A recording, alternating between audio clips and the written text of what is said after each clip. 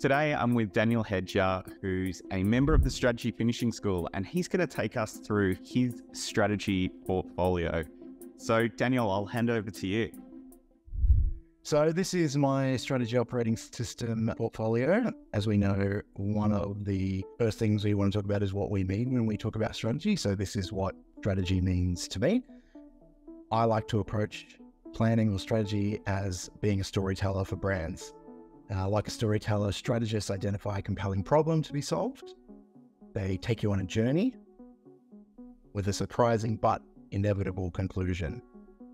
Above all, the story needs a solid foundation so that complex ideas can be made simple. A strategy has our hero, the consumer, conflict, the consumer problem plus the goal, climax, where the problem meets the brand's single-minded proposition, and the resolution, which is the solution. That's just one way of looking at it. Obviously, one of the things I like about strategy is that it's a puzzle that doesn't have one answer. So that sort of just appeals to my sensibilities. In terms of the outputs, in practice, a strategist provides outputs in the form of frameworks and models. So I'll take you through sort of how I interpret these. This is obviously the nested strategy, which is one of Julian's brilliant pieces of work. So the strategy on a page shows on one page everything that needs to be done. So it identifies a business problem, it identifies a consumer problem, and it works out how to solve one and then solve the other. So, the problem that the business is struggling with, problem is consumer problem, has this standing in its way. However, we find an insight that sheds new light on the problem. So we need to, have this communication to help solve the consumer problem so that the consumer problem can be solved, helping to solve the business problem. So I'm going to use an example from some work I've done with a company called the Australian Meat Processor Corporation, which is a research and development body for the meat industry. And research that they'd done had found that meatworks were incurring a lot of money, especially in workers' compensation claims, because of the high incidence of older workers sustaining injuries on the job as they got older. So this isn't cutting yourself necessarily, this is a capacity decline, which often led to chronic injuries. And it showed that people were not talking about when they were feeling this way.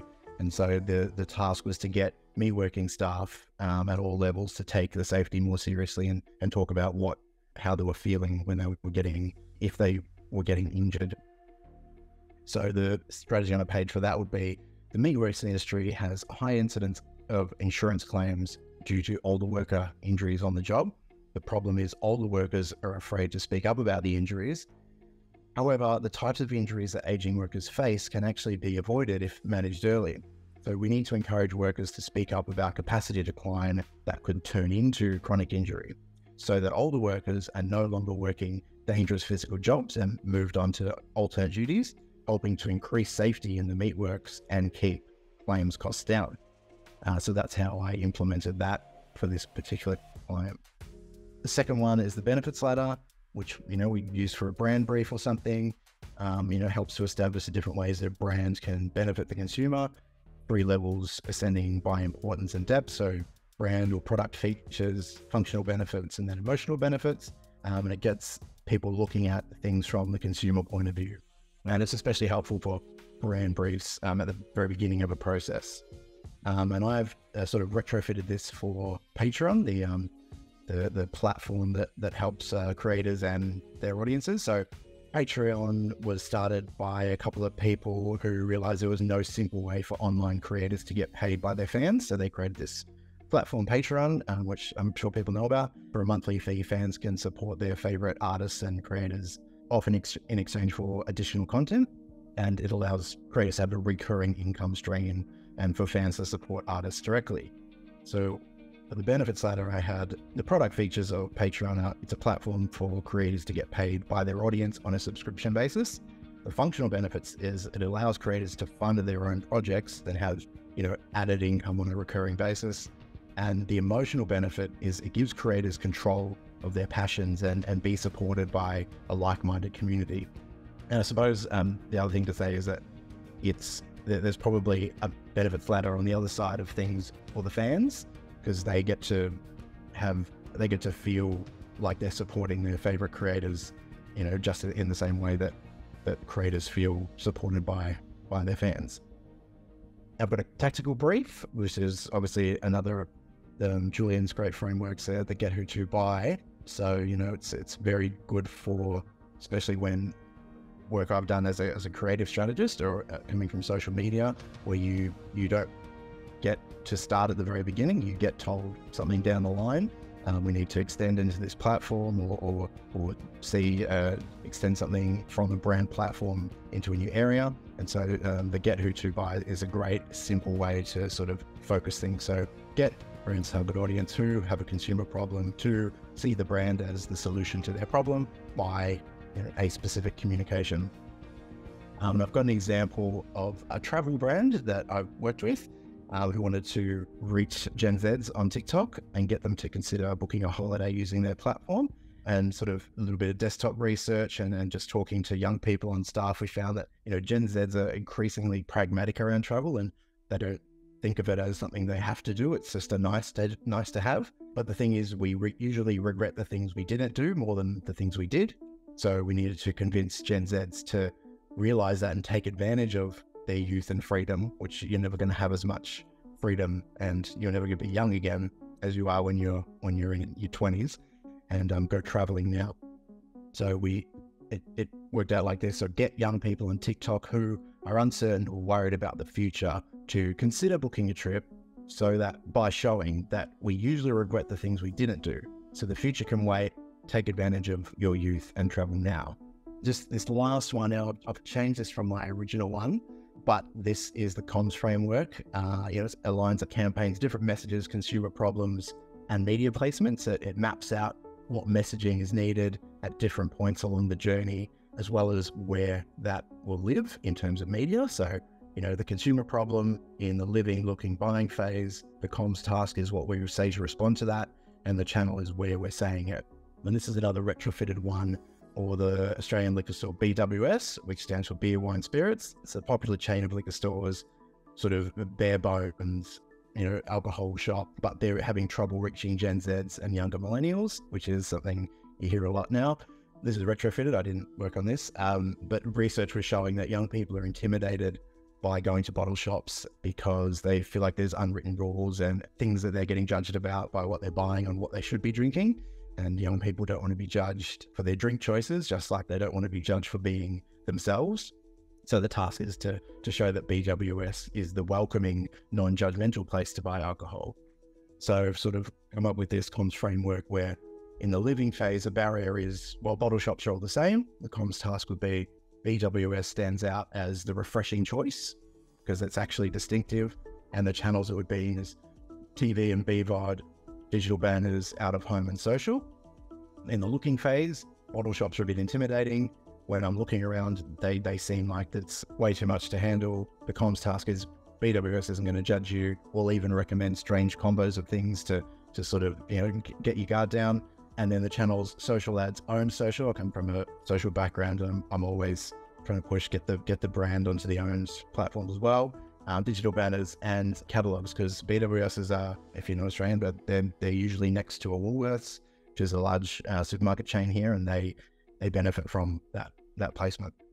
In the buying phase, the barrier might be unsure if they have something for me, and the comms task there would be whatever you have, whatever you like, BWS will have it, no matter how quirky you are. And then that would show up in the point of sale in the store, on the own social, and in the catalog. And just some examples of how they executed this. I think Saatchi's did this in Australia, and I quite like this campaign.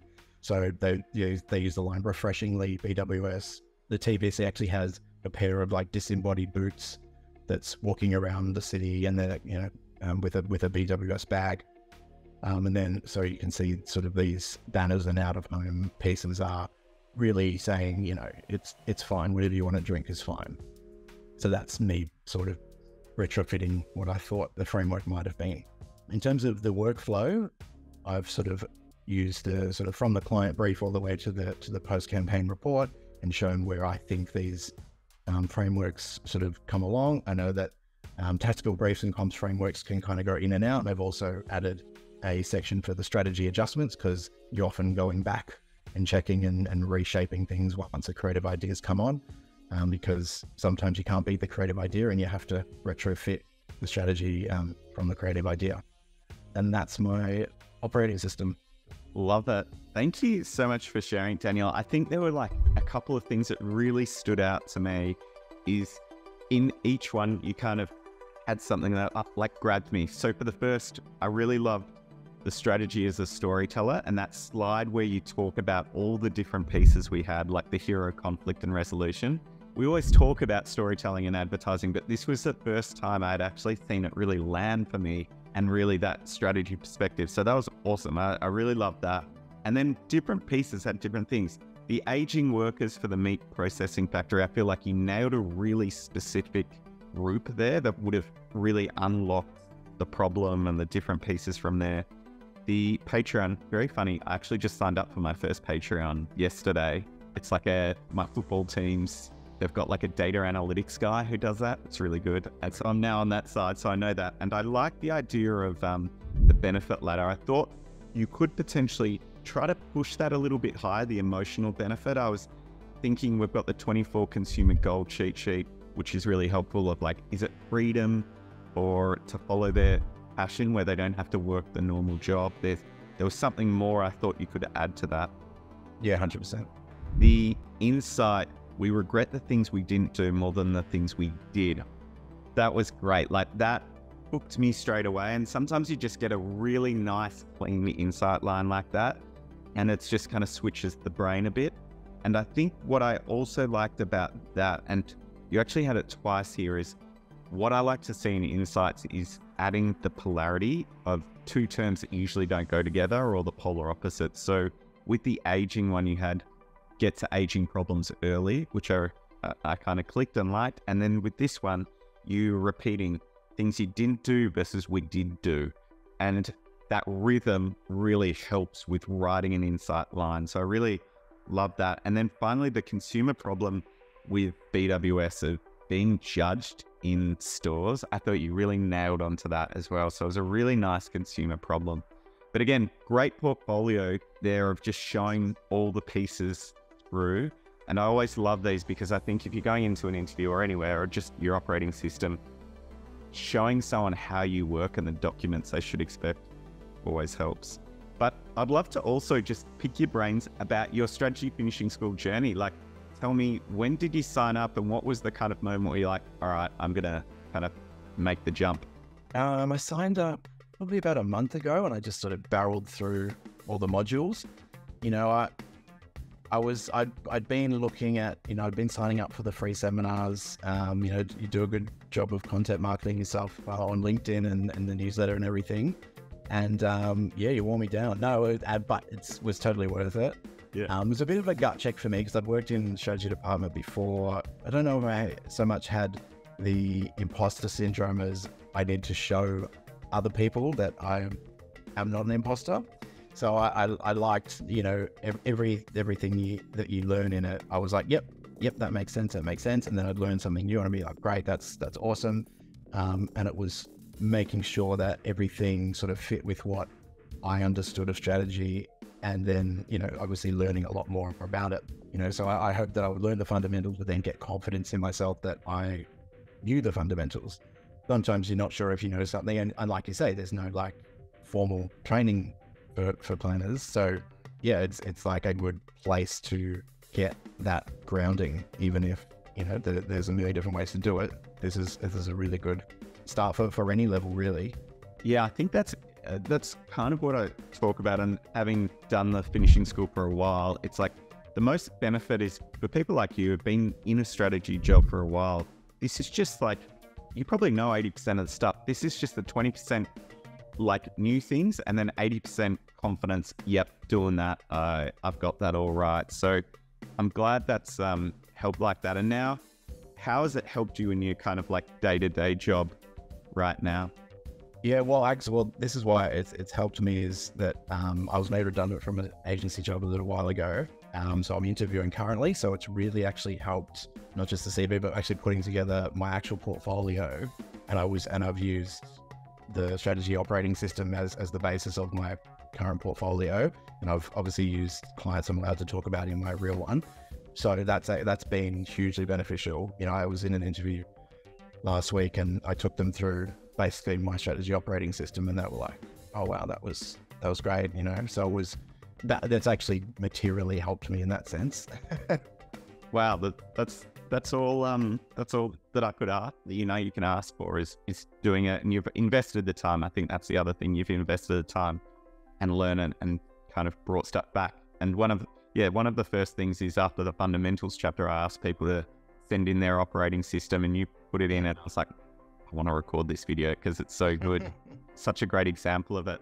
Any other thing that you would tell someone who's kind of on the fence or been to a couple of webinars? Has it? I suppose the thing to know is that it's not, it's sort of at your own pace. So I really liked that. And that was one of the deciding factors between, you know, weighing up other courses where you have to be in a certain lecture at a certain time, or, you know, even if it's online, it's more of a structured thing or more of a formal thing, where I really liked that I could sit there for an hour and blast through a bunch, or I could, you know, do a little bit here and there.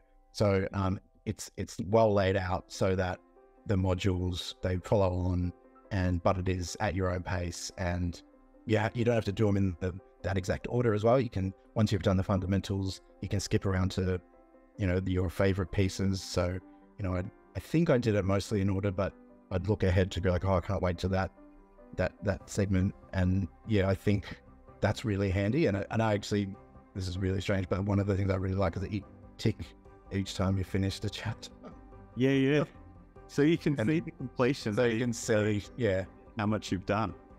Yeah. But I'm glad it's a little thing, but it works. Yeah, some people don't use that, but I'm like, it helps. It's a mental thing that really helps. No, it really is. So I appreciate that. Thank you so much, Daniel, for sharing your portfolio with us. I'll put your LinkedIn and everything down below. So yeah, appreciate that. All right, ciao.